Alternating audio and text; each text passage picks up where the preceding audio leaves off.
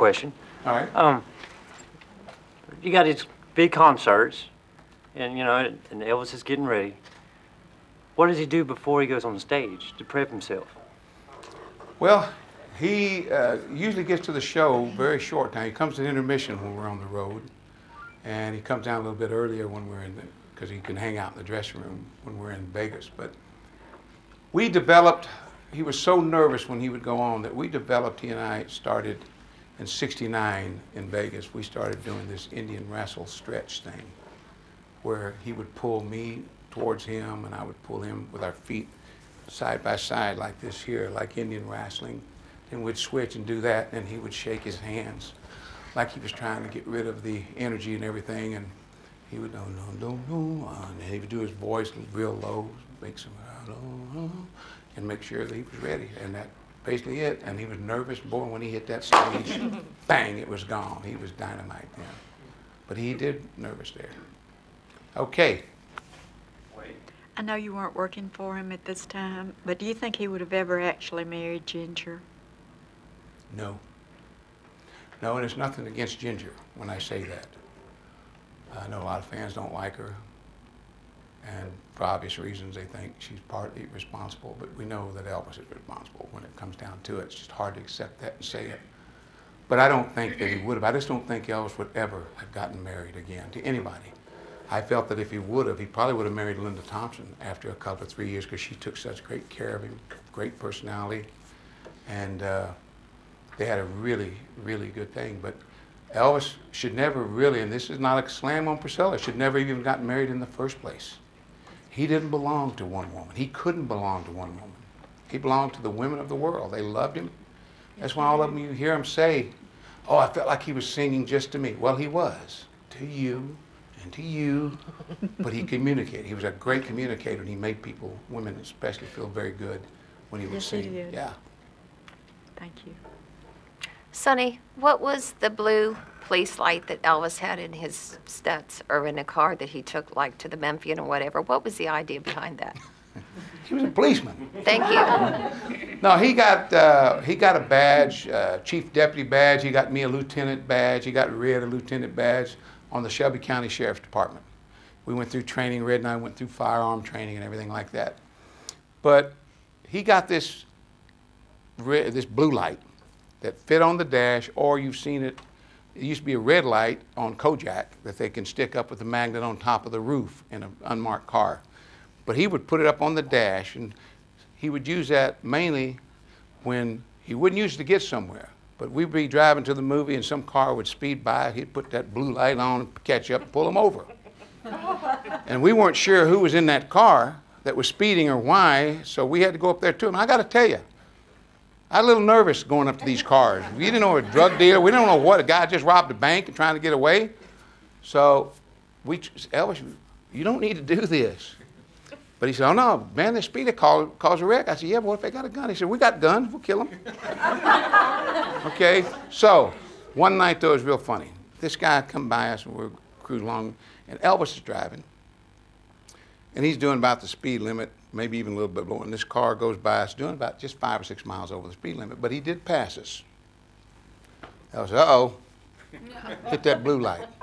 That car pulls over and starts pulling over on the side of the road. And as we get, Elvis, man, he wasn't really speeding. God, you're not even doing the speed limit, you know? Yeah, he wasn't so bad. And he unplugged, and we kept going. That guy's sitting there wondering what's going on, you know? Police light, and it's a Lincoln. It's not a police car, so that was kind of surprising to him, yeah. But that's mainly what it was, just same thing he had a badge for. He wanted to be a cop. I think Elvis, if he hadn't been a singer, probably would have been a FBI, CIA, or a cop or something. You know, he's very pro-police. Okay? Sonny, I know you worked security for a lot of years there. Did you ever have any close calls or security breaches that was close? Yeah, we did. That's a good question. We had the main problem with the security was people accidentally hurting him. Women reaching for him, wanting a lock of his hair, or reaching for his ring, or reaching up to touch him and scratching him without meaning to. This is what we really had to watch out for. But we had some really serious threats to kill him. We had bomb threats at some of the buildings we played. But The worst one was when we had one from someone out there in Vegas with someone going to kill Elvis for $50,000. They would tell who it was. They knew who it was, and so the FBI was called in, and this was in 1970, and we'd done 2 or 3 engagements and nothing had happened there. But this one, the FBI said they did a profile, said he doesn't care if he's caught. He wants to get caught. He's not going to shoot from the balcony. He's going to come right down front, or he's going to be seating down front, and he's going to just stand up and shoot. So after he explained this to us, Elvis took Red and myself and Jerry aside, and tears came to his eyes. He said, "Man, you guys know I have never done anything to anybody for someone to kill me." He says, "I want your word that if it happens, you guys get to him first before anybody else." He said, "I want his eyeballs ripped out. I want him so torn up. I do not want a smirk on his face in some courtroom like Charles Manson that his claim to fame was he killed Elvis Presley. You guys got to promise me." We promised him, and by golly, we would have. We would have got there. But it didn't, nothing happened from it. And then the thing ended. He wasn't even supposed to have to go on. The hotel told him, "You don't." He said, "No, these people come, some of them come to town, someone's going to be leaving. They came here, they want to see me, they're going to see a show." And he did it. Thank you. But that's the worst serious one we had. But we had other ones where one woman said she's going to kill him because he rejected her. Did you enjoy working in Stay Away Joe, and do you recall any bloopers, anything that happened on the set? Bloopers every movie, many of them. And Elvis handled them really great. Yeah, I loved working on that. I played a guy named Jackson Heathrow. I had a good part on it, like a featured role. I played an Indian that grew up with him. He was half Indian, and we grew up together on the reservation. And there was a scene in there when he comes back from rodeos, and he's got the Congress, he's conned them into letting them bring some cattle, and the Indians start making some money by raising cattle and selling them and everything. He comes riding in on that bull that's going to give him all these baby cows. Well, after we did that, we started a little kind of a free-for-all, fighting in fun. And we work our way down, and he knocks me over a log, and I go over backwards, and someone grabs him and tackles him and takes him down into the dirt. And I get up and come around, so I end up down there, and there's this water there. It's supposed to be a creek, but they just dammed it off and put some water in there, like there was a river, running through there, little creek. And I'm supposed to go at him and throw a punch, and he takes me and does a throw and throws me into the water. I'm the first one to go in. Well, he slipped a little bit, and there were some rocks there. And my head, and when we saw it, came that close to hitting that rock before I went in the water. I didn't realize it because the rock was behind me. I didn't know it, but when we saw it, Elvis saw it when he was throwing me. It scared him, but he knew when I jumped up out of the water, I was okay and everything, that I didn't hit it. But we had a lot of fun. We did that. I did a lot of fight scenes with Elvis. I doubled other actors. Red did it also. We fought with Elvis a lot. They even got where they cast actors that were big like us so that we would look like them. But Sonny, did the Colonel influence Elvis so much that it changed things he really wanted to do? I mean, he couldn't do what he really wanted to do because of the Colonel, the way he set things up? But yeah, those things happened, but it wasn't because of an influence or anything like that where Colonel was putting his will out on him. Colonel's strong personality, but he's a strong businessman.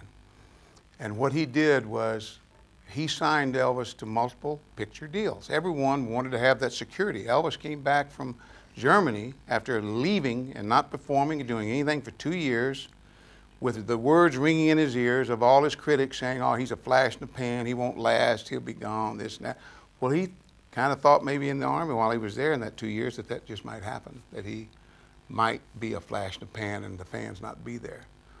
Well, when he came back, Colonel started getting these multiple movie contracts signed. All of a sudden, Elvis knew, hey, they believe in me still. So he felt good about it. But Colonel make a bad decision with all that he had to make. I'm going to tell you something. I'll tell you this, and I mean it from the bottom of my heart. Colonel Parker, if I could go to my grave and make half of the right decisions that he made regarding Elvis, I would be very happy that I had really, really accomplished more than I ever thought I could. And along with that, I would take all of the bad decisions he's made, and I'd take all of them, and I'd still be way out balanced. But Elvis was his best interest. And there's been things that have come out against him, Elvis not doing The Star Is Born, because he told Streisand he wanted to do it. But after 2 or 3 days, Elvis realized what a challenge that was. He had to lose weight. He had to quit taking things that he was taking. He'd have to do it for months at a time while they filmed. It got to be too big a challenge for him. He told the Colonel, get him out of it. So Colonel put the price up too high. Colonel said Elvis was to get top billing. Now, you're not going to get that in Streisand, especially if she's the producer. She's not going to let anyone have billing over her. So she said these things about the Colonel, put too much, asked for too much. Well, Elvis didn't want to do it. Colonel took the heat, never made an excuse, never defended it. And there was a story similar to that with Judy Garland and Elvis. They came to the Colonel in the 60s. They wanted Judy Garland and Elvis to do a children's album together. And Colonel came to Elvis, you want to do it? They're offering $25,000. I said, no, I don't really want to, Colonel. He said, okay. So he went back and he told the people, he said, you know, Elvis, we'd have to have $100,000 for Elvis to take the time to do that. And they said, we don't have that in our budget. Judy's going to do it for 25. He said, well, I'm just telling you that we have to have that for Elvis for the time it'll take. And they said, well, we don't have that. Well, they left. They came back about a week later and said, Colonel, we got the money. Colonel, fast on his feet.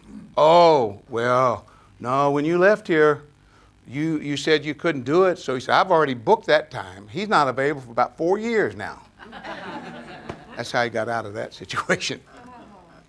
But that backs up the thing about Elvis didn't want to do it. Colonel didn't stop it. Elvis didn't want to do it. And the multiple picture contracts kept Elvis from doing other movies that they'd come.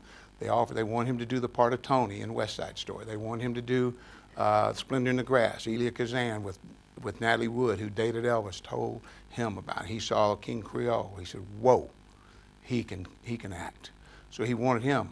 Elvis was booked up on already, signed up to a movie. He was making 3 a year. He had no time open, so that's when Warren Beatty got it and it made him a superstar. So these were things that just happened, but they weren't intentionally done, like Colonel Parker being the bad guy, you know, because he wasn't. He cared about Elvis and he did the best he could, and I think he did a hell of a job.